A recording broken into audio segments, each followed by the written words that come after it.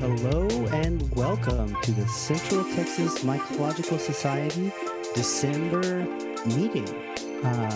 We are joined here by Chris Garza, who is an ecologist extraordinaire, to give us a little overview of ecology and mycology. So, Chris, if you'll take it away. Sure, yeah. I'm going to start just by giving y'all some background on who I am. My name is Chris Garza. My background is in biology. I have a bachelor's in biology from St. Edward's University in Austin. And then I have a master's in forestry from Texas A&M University. And for my master's, I actually focused on forest entomology. So I studied bark beetles in the southwestern US. And I can talk a little bit about fungi related to bark beetles maybe later in the presentation. It's not a focus of this presentation, but I can talk about that to an extent. Really, my education in school had very little to do with mycology. I took a forest pathology class, and that was probably the extent of my mycology training. And so forest pathology was not only the study of fungi that attack trees, but also insects, bacteria, viruses, even other plants, plant parasites, plants parasitizing other plants. So that was basically, what I learned in school about mycology. But after finishing grad school, I worked at the Houston Arboretum Nature Center for 3.5 years. And that's kind of where I fell in love with fungi. So if you're unfamiliar with the Houston Arboretum and Nature Center, it's run more like a true nature center and less like what you'd expect from an arboretum. In other words, it's not trees from all over the world that are, have little plaques explaining what those trees are. Instead, it's trying to highlight Houston's ecosystems. And so we have, at the Arboretum, there's prairie, there's savanna, there's woodland, and there's some other, ecosystems there as well. But the fungal diversity was just astonishing to me. And I think that's the reason I kind of gravitated towards liking plants and insects, just seeing diversity. And then I didn't realize fungal diversity until I started working there, taking photographs of them, learning about them, and just started to research what I was seeing, taking photographs of, and eventually realizing that there are all these really interesting relationships between some of those fungi and other things that I love, like plants and insects. So that's what this talk is going to focus on. So mycology being the study of fungi, but ecology being the study of organisms and their relationships with other species, or it's the biotic and abiotic factors that influence them. So for this talk, though, I'm primarily focusing on biotic factors. And by that, I mean living things that influence fungi, or that fungi have an influence on. And I'll talk a little bit about abiotic factors, and in other words, how fungi work with the environment. But that's not necessarily the focus of this talk. It's also not a general ecology talk. So I'm not going to talk about big picture ecology stuff. I'm kind of picking some of my favorite examples of some of these relationships that I've seen or learned about over time. So on this first slide, I don't know if y'all can see my cursor. I'm assuming you can. On the left is Amanita jacksoni. And that picture was taken at the Houston Arboretum and Nature Center. On the right is another Amanita, and this one was taken in Minnesota. But I really loved, it has this maple leaf that landed on the cap, and those are finger galls. So those little galls on the leaf are those little structures on the leaf are where insects have developed and emerged from. They're probably little wasps or something, flies or something else, but yeah. Okay, So I kind of like to start the talk with, let me see. There we go. With kind of how I fell in love with fungi. So I'm just going to start, sharing pictures. So I really fell in love with fungi because I thought they were pretty. And so, I started seeing different colored ones. This one's the flower pot parasol. You'll see it growing in mulch, or you'll see it sometimes growing in flower pots, potentially even in your house. And it's saprobic, in other words, or as a saprophyte. So it basically is just a decomposer. So if you see it growing in your flower pots, it's not necessarily doing any harm to your plant. It's not a parasite. It's basically probably decomposing your potting soil.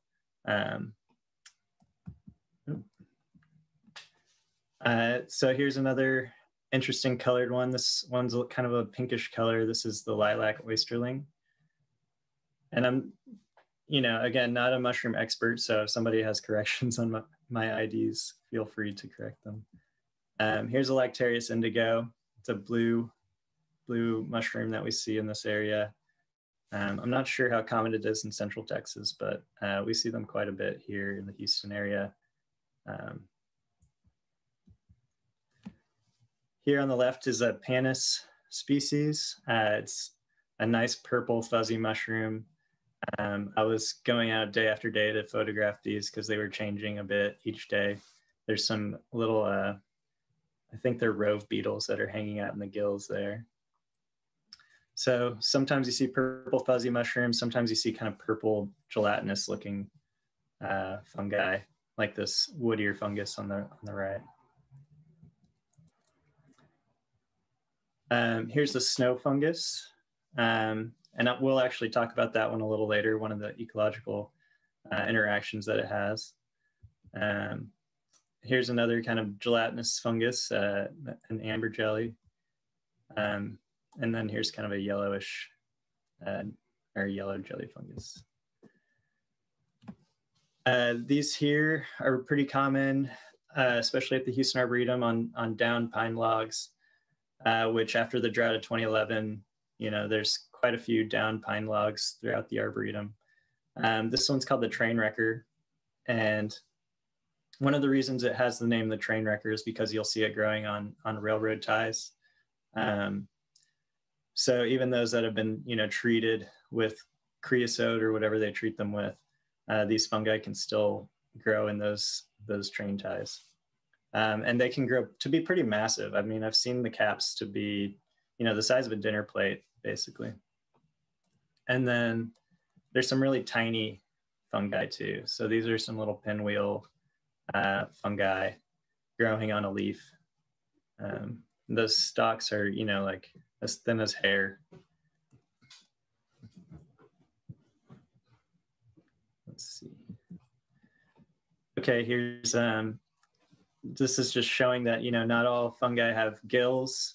Some have pores. Again, there's some little rove beetles hanging out in there.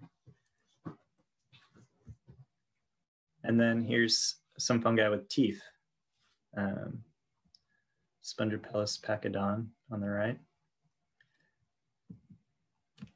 And this is the stilted puffball. And I found this growing in Big Bend. So that's just to show that, that you can even find fungi in the desert. And I guess this one can last a pretty long time. This one on the right, they're the same species, but this one was way older. And it looks like it still has spores that hang on even after who knows how long it was alive. But so you have those, and then you have some that seem to grow up overnight, and then they by mid-morning they're already falling apart and decaying. So those are some ink caps there. Then you have some that can grow for years. This is fomentarius or fasciatus, one of the two, I can't remember, but the hoof fungus is a common name for it. here's a lactarius. So if you damage the underside, or I'm not sure if the stipe, which is the stalk of the fungus, too, would do the same thing, but it will release kind of a milky substance if you damage it. And then some just exude liquids like this blushing rosette. There's also a fungus called a bleeding tooth fungus that does a similar thing. This is called guttation. And my understanding is that when it's just rapidly growing and the conditions are right, so potentially when it's really humid, they start releasing these droplets. And it's mostly water, but there's some other chemicals in there that can make them other colors. So in this case, it kind of came out as like amber and kind of reddish colors. And you'll see that on plants too. So maybe you've walked out one really humid morning, and on the edges of leaves, you'll see all these droplets like perfectly lined up on the tips of the leaf. And that's guttation occurring on plants as well. Sometimes you'll see them in huge numbers. This is trooping crumble cap on the left. I forget the common name of this one. I mean, I forget the scientific name too, but it's something like the pine sap gingertail or pinewood gingertail. And the scientific name is like Xera. It's with an X, campanella, something like that. Some of them resemble bird's nests. These are called bird's nest fungi as a common name. And I'm seeing the chats, but I'm probably going to wait till the end to address those if that's all right with y'all. So yeah, this, resembles bird's nests. These are, they're not actually spores, but they're spore-containing structures. And during rain events, they'll splash out of the little cups and then get spread that way. And you'll see them growing in mulch pretty often. And then here's a kind of a coral-like fungus. It's actually a false coral. It's more closely related to the jelly fungi than it is the coral fungi. Here is Xylaria hypoxylon. It's got a bunch of common names, but they just bear their spores right on the outside of them. So conditions were just right one morning to kind of frame it with the light, and you can see the spores just flying off.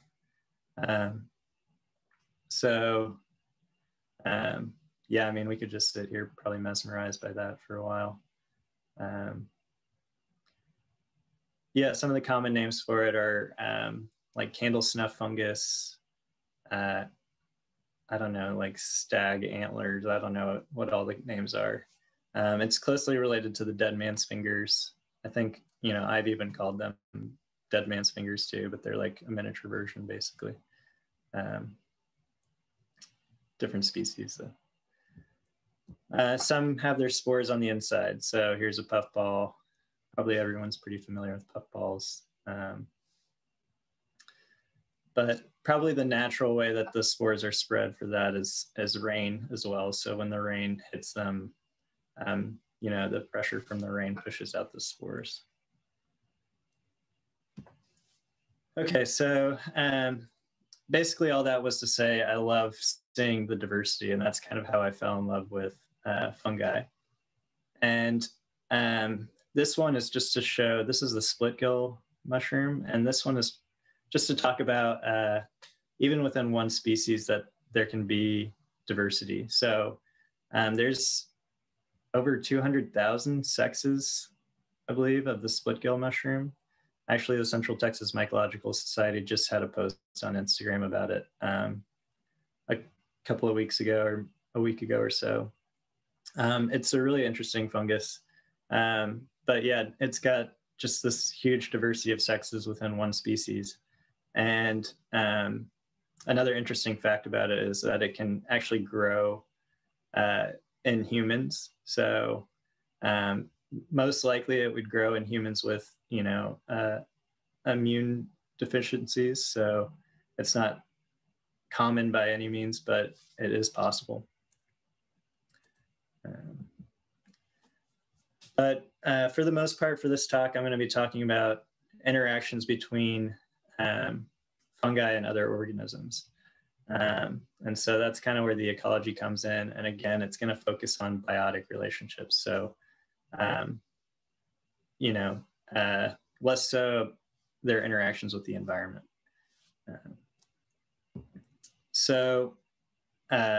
But speaking of that, the most common role that fungi seem to play in our environment, or that we think of them as playing, is the role of the decomposer.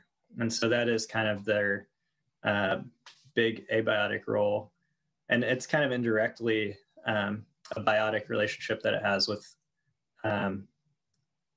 almost, all plants, because they're basically living in soil or living in logs and decomposing them. So here you see a bunch of puffballs on a log, and inside that log are just a huge number of mycelia, these root-like structures. And they're taking really hard to decompose compounds and cell walls of plants, and they're breaking them down and allowing them to go back into the soil and be used by, other plants and other organisms that can also break them down further. But things like lignin and cellulose and the cell walls of plants, they can kind of break that stuff down and make it available, get all the other minerals and nutrients that are inside those cells available as well. And that's a kind of an oversimplification of it, but that's not really the focus of this presentation. So here's another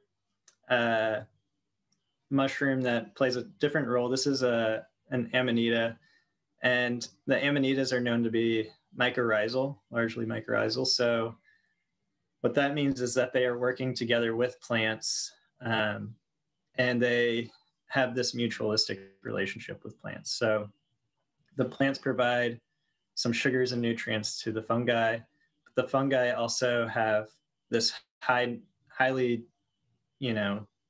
they have a very high surface area with their mycelia, and they can absorb water and nutrients better than tree roots can. And so they can provide some of these to the tree, and then the tree provides them with some sugars and perhaps other things as well. What was more recently discovered was the interactions between trees using a fungal network. So in other words, these fungi could potentially be connected to so many different trees, even trees that are not the same species. And when a tree of one, or just any tree that has this mycorrhizal relationship is being attacked, say, by a beetle, it can basically communicate through those mycorrhizal interactions that it's being attacked, and the other trees that are also attached to that mycorrhizal network can start producing compounds to try to, prevent the same kind of beetle attack. So that's something that's still, largely misunderstood, or, that we're still figuring out, exactly how this works and everything. But, and again, probably an oversimplification of it. But again, it's not really the focus of this talk. Here's another role that they play. Actually, on the left, you're actually seeing it's armillaria, but it's playing the role of saprophyte there. But this is to show some parasitic fungi. So armillaria can be parasitic. And then on the right is Kretschmaria adusta, and it's actually not what it looks like for most of the year. That's really in the spring when it's growing rapidly. Again, you can see the guttation that oozing liquid. But most of the year it looks like a black crust, and you'll see it at the base of hackberries or sugarberries. And it's a really bad one.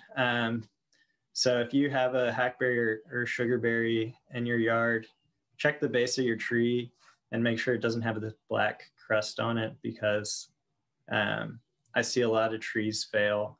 Basically, this fungus is just eating away at the buttress of the tree, and it softens the wood. And during a big rainstorm or heavy wind, I'll see a lot of trees that fail because that fungus was at the base of them. So yeah, if you want to send me a picture somehow, we can get in touch. And if you think you might have Kretschmaria adusta, you should definitely do something about it. But yeah, both of these are parasitic, but this one can sometimes be a saprophyte. So, and this one probably can be a saprophyte as well. Once the tree is dead, it probably still does some work to decompose it.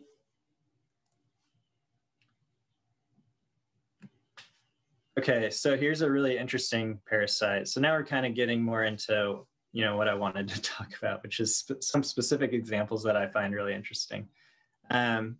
This one is cedar hawthorn rust, or cedar apple rust, or juniper hawthorn rust. There's a bunch of different species, but basically this fungus requires 2 different hosts to complete its life cycle. And so they're 2 totally different plants, which is just really fascinating to me that this, fungus was able to specialize and pick these 2 totally different plants to go through its entire life cycle. So this is it on the juniper phase. And you'll see this in the spring. So in the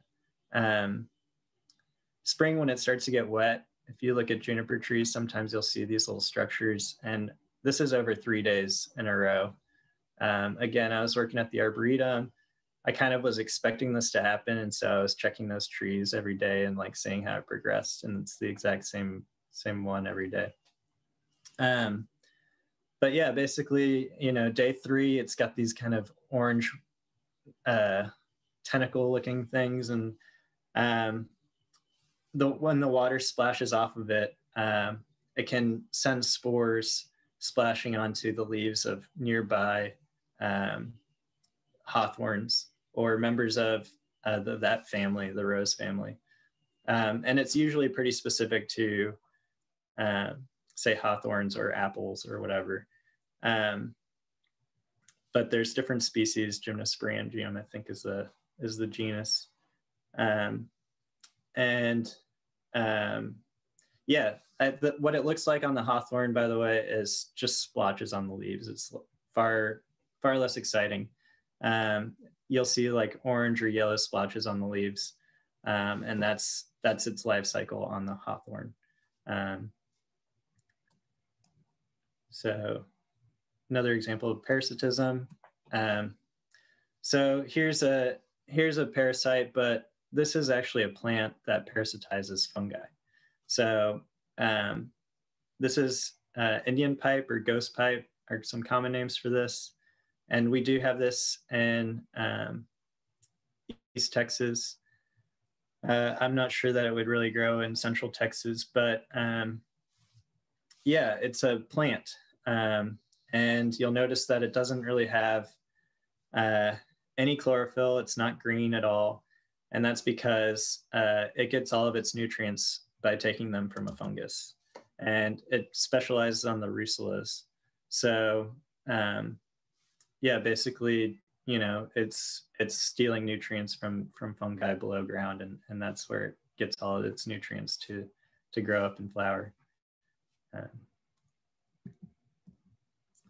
Okay, so here's this image of that snow fungus I showed earlier. And it's also a parasite, but it's a parasite of another fungus. So these are the hypoxylons and annulohypoxylons on the right. Not super thrilling to look at, kind of these black crusty fungi, but these are required inside the wood, not necessarily the fruiting bodies, but inside the wood, there would be, you know, this mycelial network of this fungus. And then you have the snow fungus that it needs that fungus in there to grow. And the snow fungus is an edible. It was talked about in a previous presentation. And I don't know personally how to cook with it, and I've never done it. But some people spoke to some desserts, I think, even that you could do with it. Okay, another parasite are the cordyceps fungi. And this is one that Jeremy, if y'all know Jeremy, he spotted this one during a foray in the Big Thicket a couple of years ago. And, you know, there's multiple cordyceps fungi. And so I don't know exactly which one this is, but it's on a paper wasp, some kind of Polistes, I think. And yeah, and there's no obvious fruiting body coming off of this yet. It kind of looks like almost just mycelia spilling out from all the segments in between the body of the wasp. But super interesting. And it's the only instance I've ever come across of seeing cordyceps. So thank Jeremy for pointing that out. Okay, so here's the stinkhorns. Probably many of y'all are familiar with stinkhorns. Maybe you've seen them, maybe you've smelled them. They are just really bizarre looking, and they make some really fun, nasty smelling stuff that attracts flies and beetles. And that's where their spores are. So kind of this black goopy stuff on the left, and the stuff on the tip of this one here. You'll see some flies here. There's not even that much left. I think it's called gleba. It's the combination of spores and the liquid. And so these flies and beetles land on it, and then they go travel elsewhere and deposit, you know, those spores, and those spores can develop. That's basically how, you know, it's able to spread and get from place to place. This is the ash bolete, and this is one of my favorites because it combines insects, plants, and fungi. This you'll see growing under ash trees. So you might think, oh, mycorrhizal. But no, it's not actually helping the ash tree. It's helping some insects that are feeding on the ash tree.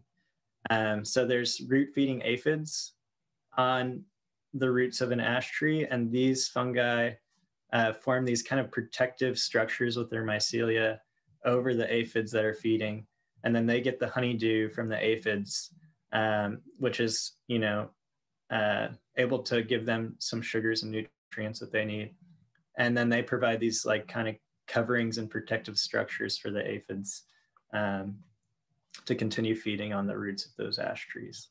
So just a nice, fun ecological interaction, especially because it combines three of the things I love.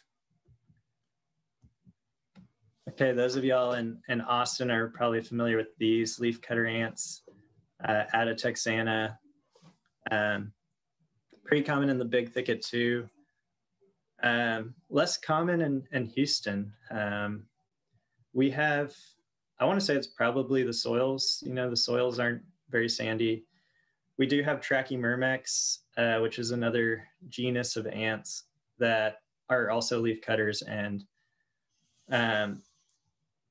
what they're doing is not actually cutting leaves so that they can eat the bits of leaves. They're cutting leaves because they're feeding a fungus that's in their nest. So basically, they have this fungal garden that they have to keep alive. And so, you know, they go out and they collect little bits of leaves and things that will keep the fungus happy, and then they can eat the fungus.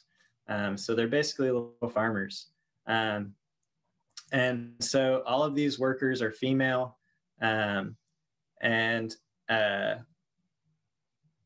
basically, in the spring, or I don't know exactly when their flight is, but they're going to time their flights together. So different colonies will all fly at the same time within that species, and kind of a localized area. So like, throughout Austin, you'll probably have all these colonies kind of time their flights at the same time. The females, or the future queens, are born with wings. And so they'll fly out. And then the drones, which are the males, are also born with wings, and they'll fly out and hopefully mix with, queens and drones from different colonies. They'll mate in the air. It's called their nuptial flight. And then a female will probably mate multiply with multiple males during her flight. She'll land somewhere, she'll roll her wings off, and then she'll start, finding the next place for her colony. So she'll start trying to find some soil that's right. And that tends to be the case for how all ants, reproduce. The thing about leafcutter ants is that leafcutter ants have to take a little bit of their fungal garden with them. So when those queens are leaving their nest, they have to take a little bit of that fungal material with them, carry it with their flight through their multiple mates, everything, rolling off their wings, and then digging a little chamber. They have to have that fungal piece with them so that they can start that garden over. A little cloned garden from the colony that they came from.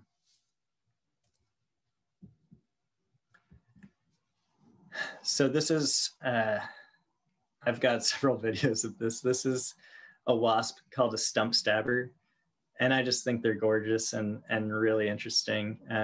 What she's doing right here is laying her eggs into a log, and her ovipositor is really long. I've got several videos here. Here she is removing her ovipositor. And so you might be wondering, okay, what does this have to do with fungus? Well, she's laying her eggs in the log to parasitize another wasp. So there's another wasp whose larvae are inside of that log, and her young are going to eat the young of that other wasp. Let's give them names. So this one's the stump stabber. The other wasp is called a horntail wasp. So you're like, okay, well, you still haven't mentioned fungi. What does that have to do with fungi? So the horntail wasp requires not only the consumption of the wood that's in that log, but they need the log to be inoculated with a fungus. So they need to eat wood that's been, that has fungus in combination with the wood. So basically when the mother horntail lays her eggs in the wood, she deposits not only her eggs, but she also deposits fungi into that log. She has a structure on her ovipositor, which is her egg-laying structure, called a mycangium, and that houses a little bit of fungi in it. And so when she's laying her eggs, she expels a little bit of the fungal, whatever it is. I don't know exactly if it's like in spore form or mycelia or what, but she deposits some of it. And so that starts eating through the wood, and then her young are eating that combination of wood and fungus.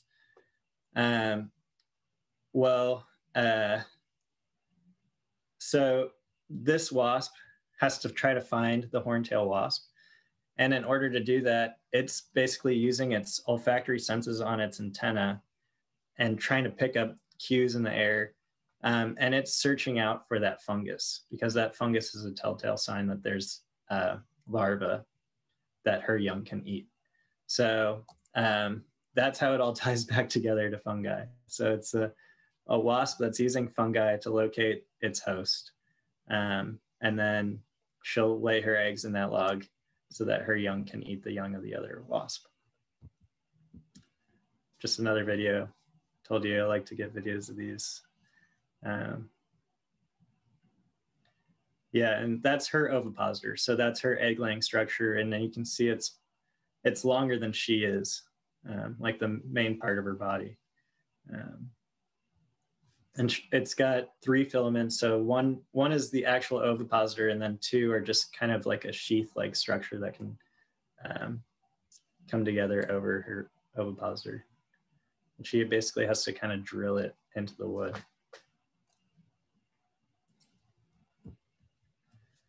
Okay, so these are forked fungus beetles. I just think they're really interesting looking. So these are males that have the horns, like those on the right. Those are horns on their pronotum, but they also have horns on their head, which is down here. And their courtship involves standing on females. So when they like a female, they'll just stand on her back, and they'll stand there for 10 minutes or maybe more before the female gives a signal that she wants to mate with a male. Other males who might be interested in that same female might try to use their horns to kind of pry off that male. So they'll walk up to the male on top and they just start to try to knock him off. And then they'll try to stand on her. And sometimes they'll be standing backwards on them, sometimes forwards. You'll see them kind of in some interesting. I've never seen 3 tall, but I'd love to see that.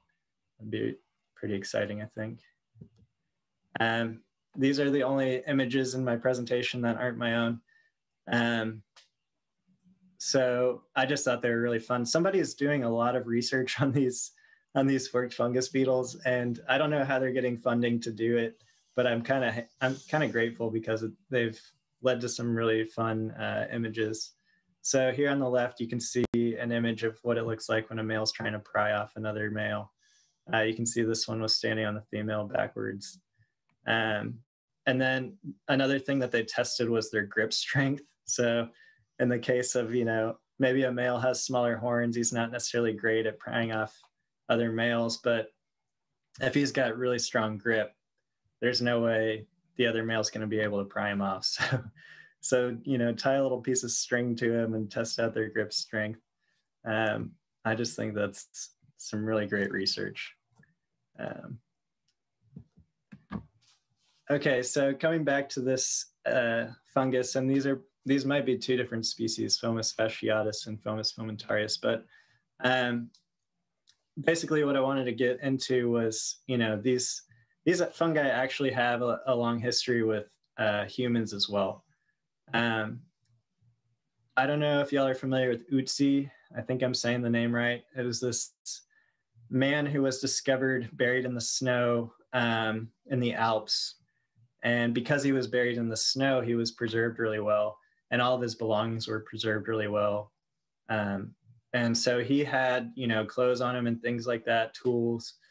And he also had these fungi, or he had one of them, one of the Fomus species. This was around 5,000 years ago. That's when they think, he was alive. So he not only had this one, but he had a birch polypore on him as well. And so, they've theorized, why did he carry these 2 fungi in particular? And the birch polypore is known to be have some medicinal properties.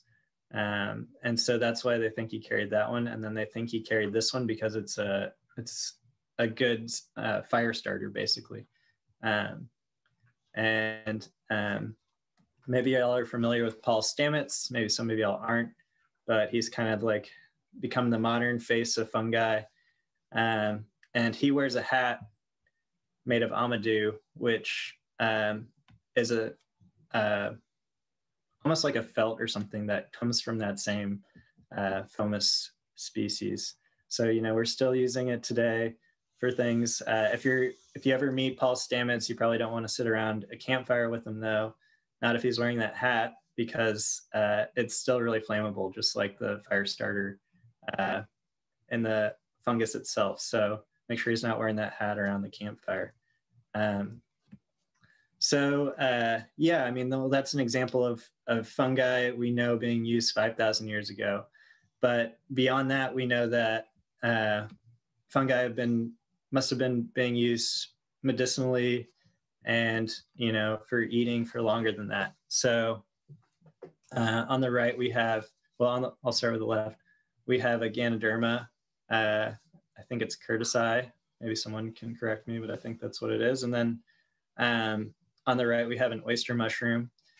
And in me kind of researching and preparing for this presentation, I was trying to find the oldest, documentation of the potential for humans using fungi. Basically, there's these scientists who have been looking at dental plaques, and they're able to kind of look at these dental plaques from early humans and determine what kind of things were in their plaque, and from that they can assess what they were eating. And so the oldest fungi that they found in dental plaques that I could find anyway was 19,000 years old. So yeah, pretty incredible that we were experimenting with trying these fungi 19,000 years ago. And then, of course, some of the most important fungi, yeast, at least for human, interactions and human consumption.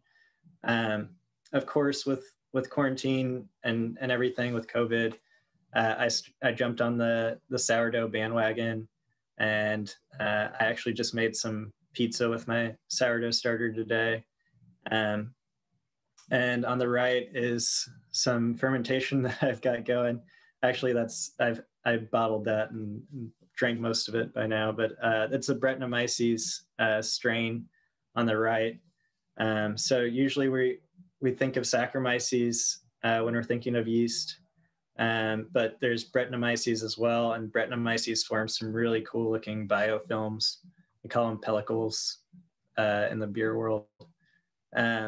But we've been doing this, and I don't know why estimates range for so long, but 5,000 to 9,000 years we've been brewing and making bread with yeast. Even before we knew what yeast was, it was just basically this magical thing that came out of the air and inoculated our food and made it better, our food and our drink. So super grateful for yeast.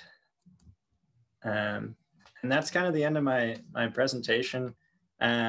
Everyone should, especially if y'all are interested in fungi, please join the Central Texas Mycological Society. You can follow them on Instagram at Central Texas Mycology. And if you want to follow me, see more of my images, you can follow me on Instagram at Swamp and Wolf. Feel free to message me and ask me whatever. I'm not necessarily an expert, but the great thing about joining the Central Texas Mycological Society is everyone's kind of got different specialties. And so some people know about, cultivating fungi, which I know very little about. And other people know, other little things, I tend to be interested in the ecological things. So yeah, by all means, please join the two, follow me and follow Central Texas Mycology and ask us anything. I think we're all excited to talk about fungi. And now I probably have I have 33 questions probably to go through.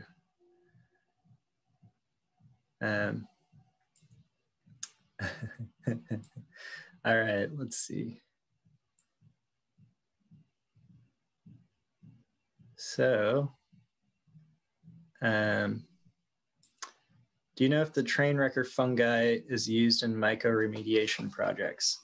I am not sure if it is. In fact, I don't really have a whole lot of knowledge and background on mycoremediation projects in general. I feel like it's something I should learn more about, but I don't know. I'm kind of one of those people who I'm like, if I could do research, I probably would pick the forked fungus beetle and just be like, yeah, let's learn more about this beetle, even though it probably doesn't contribute much to society in general. My interests just lie with like, how can I study how fungi are interacting with insects or trees or plants or whatever, and less so how they can save the world, which is probably what I should be more interested in. Let's see, Lorena, it has almond fungal degradation and oh, you were answering. Oh, thank you, Lorena. That's great. Okay. Let's see. Yeah. Lots of people thanking Lorena. Thank you, Lorena, as well. Oh, did we lose volume for a while? No. I don't know. Some people maybe. All right. Here's another person who found some more information about that. Great. Thank you. I'm assuming. Is the trad talk different from a TED talk? No, I've heard Trad talk about bio or mycoremediation other times at like other festivals that he's been at, like the Telluride Mushroom Festival or the Mycosybiotics Mushroom Festival up in Pennsylvania that William does. But yeah, he's done a lot of that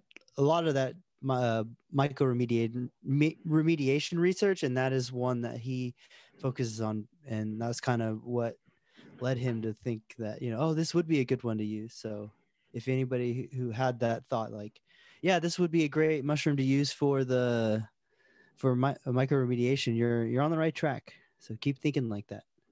Yeah, that was my ignorance too. I thought Trad Talk was like a TED Talk. Oh no, Trad Cotter. Yeah, sorry, my bad. All right. Carter asked, what should you do if you see that fungus on your tree? I would think a fungicide wouldn't be great for the rest of the environment. Yeah, I would worry that it's already done a lot of rotting. If you're seeing the fruiting body, this crust at the base of a hackberry, I would assume that it's already kind of a hazard. And I would, if the tree is in a place where it's going to, like I see it all the time in the forest. And if it's not somewhere where people commonly walk or things like that, if it's off trail or whatever, you don't need to worry about it. But if it's next to your driveway, next to your house, next to the sidewalk, somewhere where people are frequently or valuable things are frequently, I would probably get it removed.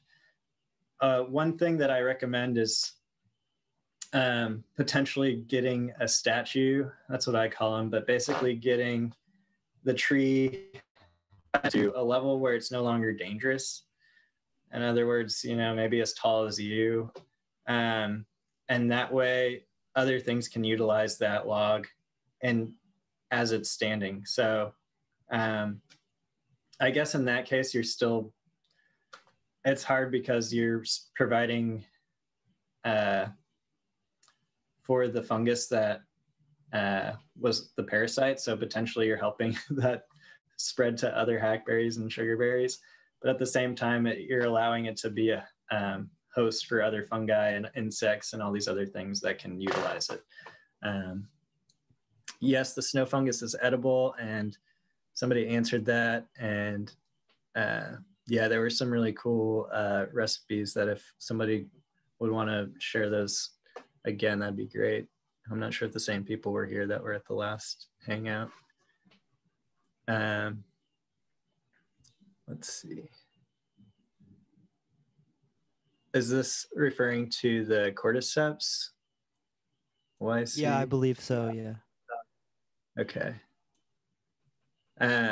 Yeah, so I think we do have native cordyceps. I'm not 100% on that, but I'm pretty sure, they've just specialized on different insects. So I'm sure we have, multiple species of cordyceps that are native. What kinds of fungus do leafcutter ants cultivate? I don't actually know, but it's only, I believe, one species. So they're not cultivating necessarily. And I think, Phil, you actually talked to this a bit last time, but like, this isn't a fungus that they're cultivating to like fruiting bodies. It's almost like a fungal mat that they're just feeding, and it continues to form a mat, and they're just eating off of the mat. So I want to say that, you know, because of the history with these ants through evolution, the fungus probably at one point may have had fruiting bodies, but no longer needs it because these ants form such a strong relationship that they're just, you know, the fungus has no need to make a fruiting body anymore. It just gets spread around by these ants. And I'm kind of speaking a little bit, you know, I haven't done all that research, but I feel relatively confident saying that. Yeah, from what I remember, when I learned about that stuff, the termite cultivating the termites that cultivate fungi, those will form mushrooms, and people actually like eat those. But from what I remember learning, like, yeah, they don't form fruiting bodies, and the fungus itself is completely just carried around by those ants. Yeah. All right, let's see. I'm pretty sure that all these photos came from Texas. That's not completely true. Let's see. Almost everything. So I know the Indian pipe, that one's from Minnesota, but we do have them in Texas. And then that first pick was the Amanita. That one is from Minnesota as well. But yeah, I think pretty much everything else is from Texas, yes. All right.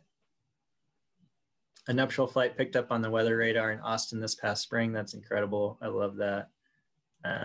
David Attenborough has something similar where he shows moth flights at night, I think, picked up by, like, you know, Doppler radar kind of thing. Let's see. Oh, Joe Rogan with Paul Stamets. Yeah, Iceman had 2 mushrooms on him. Yep. Wow. Yeah, you could have given that part of the presentation. Is that a SCOBY? No, I do have a SCOBY too. I love my kombucha. Okay, talking about the festival here. Thanks for answering all that stuff. And okay, here's a question asking about pictures and videos. What would I recommend to a beginner and aspiring photographer? You'll be probably shocked to learn that I took all of these with my phone. So yeah, I have a Google Pixel 2, and it's got a fantastic camera on it. I don't. Information about Google Pixel 2. Oh, my phone was responding to me. So anyway, that was distracting. Let's see. So I don't even really use any kind of macro lens or anything for it, which they make those. And I actually did buy some, but I have yet to use them. I just bought them like a couple weeks ago. So I'm looking forward to using those on my phone and seeing what kind of, you know, close-ups I can get of stuff. Yes, Jeremy, he found those cordyceps in the big thicket. You'd think it was a species of Bavaria. So is that not, that's a different genus then, huh? Or I don't know. I don't know. Garrett, thank you for showing up. That's awesome. Do people manage properties specifically for maximizing fungal populations? What would that look like? Todd, I love that question. That's where too. Like that's what I want to see. I am less so interested in like cultivating 1 or 2 species. I want to see maximum fungal diversity. I'm all about I'm all about fungal diversity. I'm all about diversity in general, whether we're talking about, just diversity in the workplace or diversity in nature. Like I love it all. Um, and that's why I got interested in plants. And then I found out about insects and how diverse they were. And I honestly think fungi are probably more diverse than insects. We just don't know. All the numbers are showing that, insects are the most diverse organisms on the planet, but I think we just studied them more because they're more macro level than, even though they're small. I think that there's all these microscopic fungi that are in the soil that are completely overlooked. And so, I think that's what I want to see. And I want to build, I kind of, was looking at the Central Texas Mycology YouTube channel about like building beds. Phil gave the talk about like building beds for certain fungi. And I was like, man, I want to build a bed for like maximum diversity of fungi. Like, I just want to see as much stuff in like a square foot pop up as I can. I think that would be incredible. So I like where your mind is at. I think, the Houston Arboretum, for anyone who's in Houston, we're talking about starting up a mycology volunteer group. And that'd be a fun project, especially if we go out and we pick to ID at the end of the 4A. If we can pick a spot where we want to try to like put those caps so that they can, put spores into the mulch or the soil or the bed or whatever we decide. If we keep putting them there, and then that could be like our little spot where we can just go back and be like, what's popping up? Is some of that stuff that we threw in that mulch popping up yet? I think that'd be really fun. And so Todd, I'll let you know in the future maybe what that looks like if we can pull it off. Any other questions? I can go back and forth too if y'all want me to go back to a certain slide. And y'all can, I don't know, Phil, what do you think? Are we at the point where, people can mic in if they want? Yeah, people can mic in if they want. I like having the mushroom photos on the screen though. That looks really nice for the broadcast, that we just kind of pop in and out of the corner as we speak.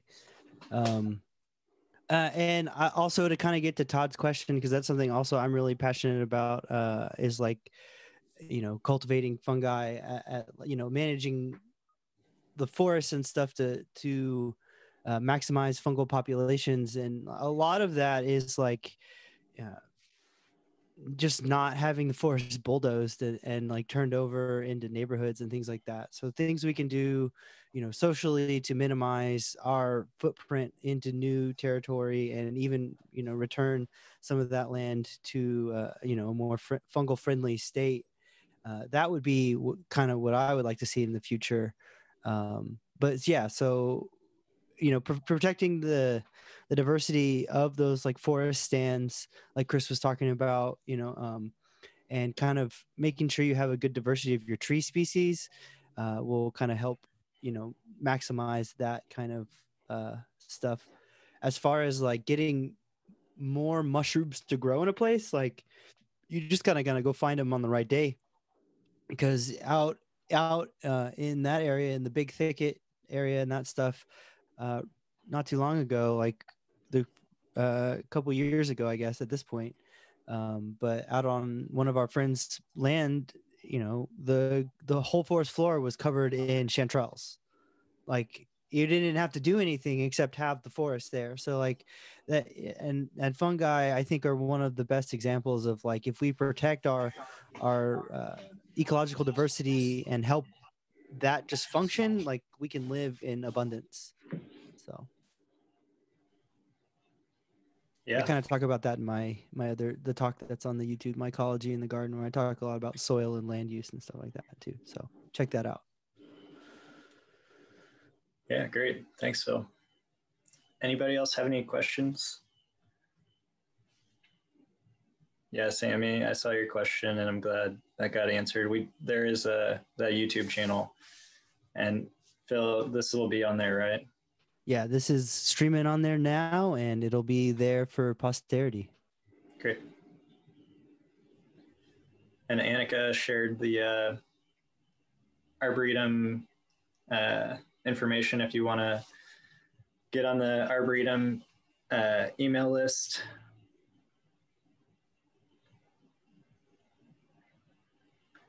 Let's see, Carter.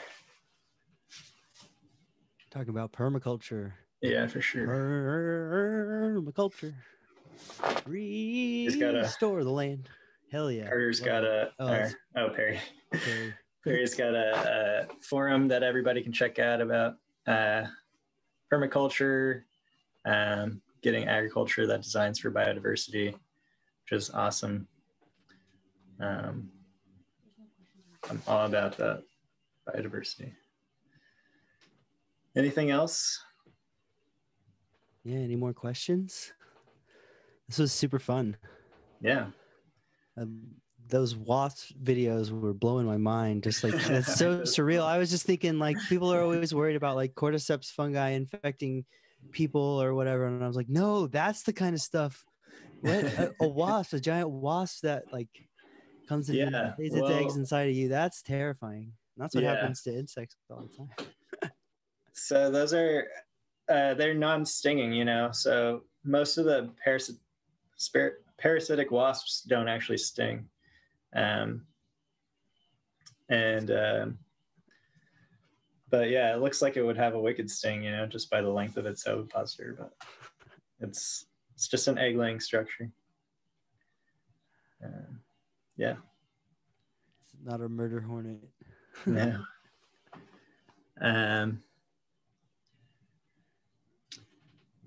Any recommendations for folks who are new to mushroom hunting and exploring the wild? Yeah, so I guess I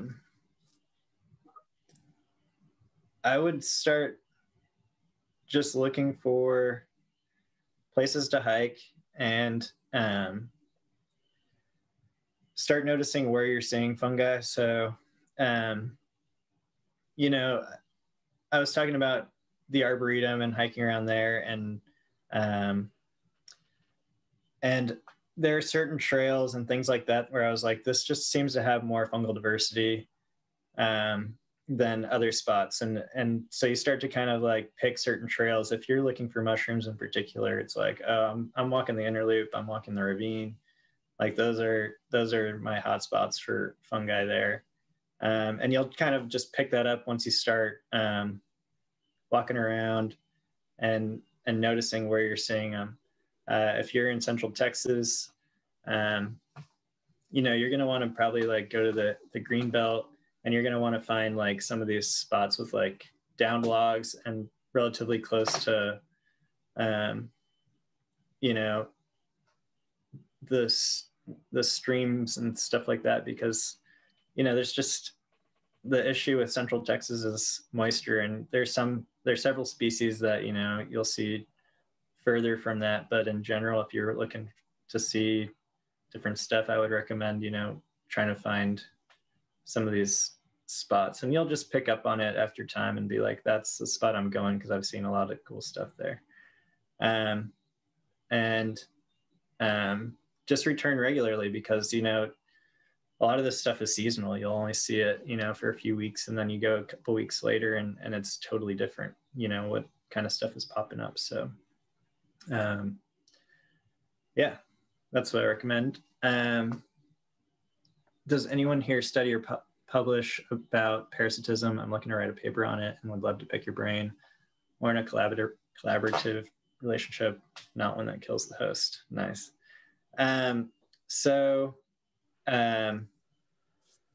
What kind of papers are you talking about, Sammy? Are you talking about scientific papers?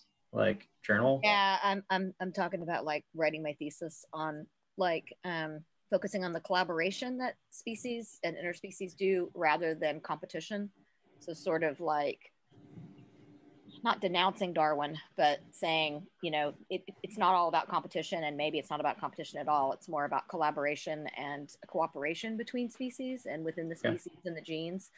And so I've just been putting together a lot of information, and so this is a, you know, long-term thing, but when you were talking about that, I was like, oh my God, here's a whole nother level of how I can show that this has existed in nature, and in our species and other species for ever, you know. So just thought I'd throw it out there because I'm taking notes and trying to figure out kind of where I'm going with it. So it would be a big paper, but kind of, for me at least, I'd be my doctorate paper. So important.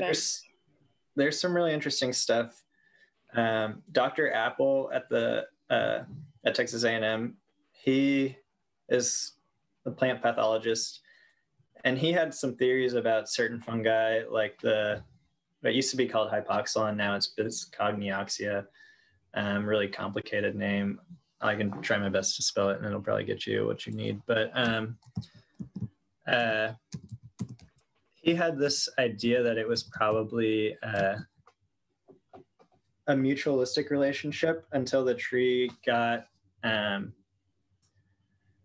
health declined, and then it becomes a parasite. So in other words, it's potentially in the tree and having some kind of positive relationship until it's not. You know, it's like, oh, now the tree is weak. I'm going to just start taking kind of advantage of the tree being weak and start, you know, helping to contribute to that weakened tree and eating that wood and everything. And so, I mean, that kind of explains all disease, right? You know, it's like the body becomes imbalanced, and then it goes too far in one direction, and it can't right itself, which is how we use integrative medicine with modern medicine to hopefully get the body back. But yeah, that'd be interesting, and I'd have to figure out how to. I mean, I could definitely use that, but I'd have to figure out how to go back to because basically what I'm stating is it's all about collaboration. It's not about competition at all. And in fact, that part of Darwin was a very small part of Darwin, but it got run with a lot of scientists and sociologists and people that kind of ran with that concept, Hobbes and other philosophers and scientists and stuff. And the sort of collaborative got squashed down. So, but maybe as the tree decomposes and then feeds the soil, it becomes collaborative again. I don't know. I'd have to look at that. But yeah, that's great information. Yeah. I don't know. I just found it really interesting. Yeah, it might not be exactly what you were looking for. It just got me thinking about it. Let's see. Talk about slime molds. So slime molds aren't actually fungi. So slime molds are amoeba or amoebozoa, I don't know what to call them exactly, but they're not fungi. They're not in the same kingdom at all. So I can't tell you a ton about them, but they basically, as far as I understand, are kind of these single cellular organisms that work together and kind of, I don't know, they can do things on a larger scale because they work together. I don't know. Can anyone else speak much about slime molds? I don't know too much about it, much more than what you were just kind of talking about, like how they're like single-celled amoebas that when the conditions are right, they kind of form together and they organize to reproduce, I think. Yeah, they'll do reproduction, I guess. And so they'll form like a fruiting body. And I guess some of them will play different roles in that fruiting body. You know, some will form maybe like the stalk and some will form, I don't know, those spores, I guess. But yeah, sorry, I can't speak too well to slime molds. Lots of puffballs at the Arboretum right now. That's great. Those are fun. Have you looked into lichens, Sammy? Yeah, lichens are basically a mutualistic relationship between fungi and algae. Let's see. Well, and eukaryotes are endosymbiotes of archaea and bacteria. So talk about symbiosis upon symbiosis. Like all higher organisms are kind of a reflection of what you're talking about, of like this deep mutualism. Mm-hmm. Some recommendations there. What is this Kropotkin mutual aid? Hell yeah. What is that? Yeah, everyone read Kropotkin. He's a philosopher. He's from Russia, and he kind of offered a different kind of alternative hypothesis for human evolution through mutual aid, and kind of based off that humans are a social species, that kind of stuff. Good stuff. I highly recommend people read some Kropotkin. Yeah. Conquest of Bread is another one of his famous books. Nice. Let's see. Do I know much about endophytes? Are you talking about like endomycorrhizal fungi, Carter? Or Perry, whichever one is on Carter's computer. Like fungi that live inside the plant. So I can't speak too well to that either. That sounds right down my alley. I just haven't gone down that rabbit hole yet. So no, I can't speak too well to that. Jeremy had a slime mold video recommendation. As I understand too, Houston has either scientists at Rice or and potentially, I want to say like in Katy, there's like a huge slime mold, like one giant massive slime mold. E.O. Wilson, he's great. I read a lot of his books in grad school. He studied ants. That's kind of how he got his start anyway, but like broadened his ideas from studying ants to other things. And yeah, he's got some really great stuff. Let's see. Do you have a microscope or anything at home that you take the fungi back to your house and study them a little bit more? Or is it mainly like when you're in the field? I do have a microscope and I hardly use it. Yeah, I think I used it last for, are y'all familiar with iNaturalist? There's the City Nature Challenge, and I busted out my microscope for that because I was like, I think the way we're going to win is to get micro and like find, like I was trying to get like plankton and stuff like that, just to bump up our numbers of diversity. So that was the last time I really used it a lot. I don't know. I just, no, I haven't really gotten into using it for fungi, but it seems like a really fun thing to start doing. So I should start doing that. Let's see.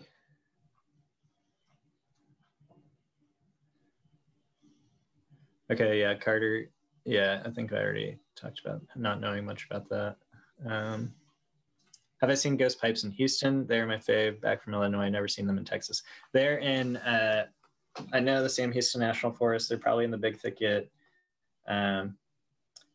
Yeah, I looked on iNaturalist and I found evidence of them in East Texas, but I've never actually seen them. And actually, I have a friend. She works for the Bayou Conservancy, and she shared a picture from the Sam Houston National Forest of some that she found. So, yeah, they're around. Beautiful plants. They're actually relatives of they're in the blueberry family, which you can kind of tell by the flowers too. If you kind of bell-shaped blueberries, unusually they're kind of facing down. But okay, anything else? Yeah, I have another question. Yeah, go ahead. You talked briefly about a project that you did with the city to get people out and like identify species. Can you talk about that a little bit more? Because I think yeah, interested in hosting one or participating in one?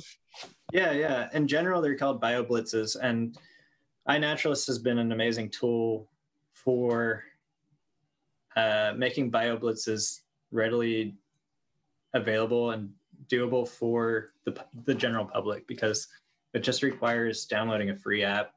You can use your phone to take pictures and immediately submit them into iNaturalist. And you can create a project. So say you want to just look at them within a nature center, or maybe a broader area like the city of Austin or something like that. You can start incorporating any observations from the city of Austin during that weekend or whatever can be added to your project. And you can also make your project kind of specific. It can be like, oh, we're only interested in flies for this weekend, so everybody go out and try to find as many flies as you want. Or you can, make it a fungal, weekend, and just like, let's add every, fungus we can find or whatever. And so I think they're really fun, and you can get really competitive with it. Yeah, I got super competitive in the Houston ones, and we won several years in a row as far as diversity. And that's, of course, what I cared about. There were multiple ways of competing in that. And it doesn't have to be a competition either. It can be a collaborative thing where it's just, everybody's meeting and working together and trying to find the most diversity of whatever, they want to find.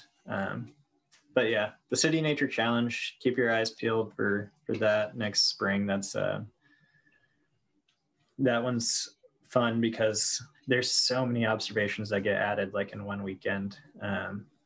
And if you aren't the type that likes to hike around, but you like to ID stuff, you can help out basically by sitting at your computer, and just as the observations are coming in, people just take pictures and add it without knowing what it is. You can just sit at your computer and just be like, oh yeah, that's this, that's that, and it can be really fun that way too. So, yeah. Anything else? Someone from Facebook was asking, or they're saying they would love to, they're from Lone Star Mushrooms out of Tomball, and would love to join your team for the Mycology adventure at the Houston Arboretum, and they want to know how to get involved with that. Yeah, Annika shared her email earlier, and she's the volunteer coordinator. So I'll drop that in the chat then for them. Yeah, here it is here. Do I need to resend that? No, I found it. You got it. And okay, I great. noticed it, but yeah. So check out the Houston Arboretum. I need to check out the Houston Arboretum. Never been. Yeah, it's 155 acres, and there's been a lot of changes there, but I think it's all for the better. I mean, especially from my perspective, it's all increasing diversity of plant life for the most part. That's like their big push, and native diversity. So there's a lot of invasives that they've been, tackling and trying to get a handle on. So yeah, it's a great place. Cool. Will you lead a foray when it's that time again? I certainly will. Yeah, I'd be happy to. Not to put you on the spot or anything. Yeah, I'd love to. We got it recorded. You're in. Help! I love to nerd out. I love to nerd out about this stuff. So, and I'm not an expert by any means, but we'll try to figure it out together. If we don't know what something is, we'll get out the book, get out iNaturalist, and try to find out what it is. So I think it's better when people do it for the love and they just remain amateurs. I mean, obviously we got to make money and pay the bills, but doing it for the love is just studying fungi for the love of it is just so much more pure. Yeah, for sure. Remain an amateur for life. Doesn't mean you can't be knowledgeable, you can still be like that. And I get that from Gary Linkoff. So shout out to him. Rest in peace. Yeah, that was kind of his philosophy. He always called himself an amateur mycologist, even though he worked for I think it was the New York City Arboretum and studying fungi for them. Mm-hmm. And so he was technically doing it professionally, but he never called himself a professional mycologist. He just did it for the love. Yeah. Ted, I'm in Houston. Yeah, that's why I have that connection to the Arboretum. And yeah, okay. I still join the society just because I love fungi, and we don't really have a big active society here in the Houston area. So, but I'm happy to be part of this and to meet y'all. It was really nice to hang out that weekend too. The big thicket. It's always great to hang out with some mycophiles. So. Yeah. So yeah, little quick thoughts on the society. Like as we grow, it's always been my kind of goal and plan to, as we change and grow, that we change to more of like a state-based society. But we have like regional chapters that people participate in because Texas is such a large state that it doesn't make sense to just have one. And there's so much ecological range across the state that it for people are going to have different interests and different focuses based on that state or where they are in the state. And it's also like part of the fun of doing this is meeting other mycologists that you get to like hang out with and know and become friends with, and build relationships through fungi. And so the huge part of why we started this group and just called it Central Texas is because like we were doing it where we were locally, but we're fully, in my mind in particular, wanted to make this available to everyone and help people start chapters whenever they felt like they had enough interest in their immediate area. So definitely want to grow this into myco dating. Yeah. Yeah, I need that. Like farmers only, but like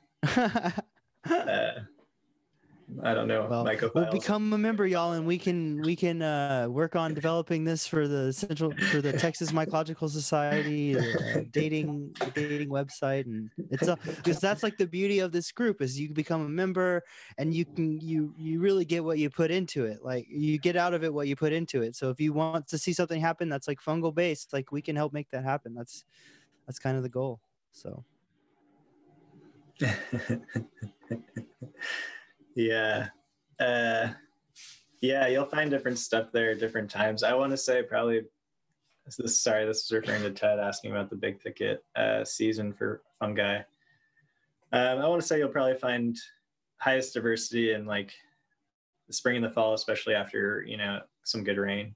But, we went a little bit ago for kind of a small socially distanced, foray, and we didn't really have rain for a while, and we saw pretty good diversity. We saw some really cool stuff, actually. Yeah.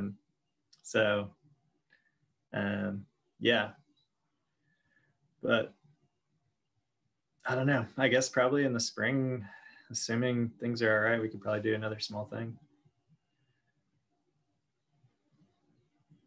And people who are in the Discord, feel free to like organize little, small get-togethers. Like we want to encourage people to be safe, but if you're a member, like you can talk to other members and probably find out if someone lives close to you that you could meet up with and kind of get those little types of things rolling. But obviously we want to make sure everyone stays COVID safe because we gotta still flatten the curve, y'all. Still flatten the curve. We're not done yet. Yeah, for sure.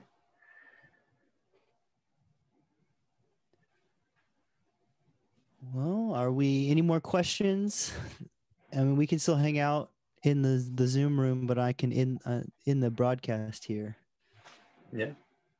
Awesome. Okay, let's do that.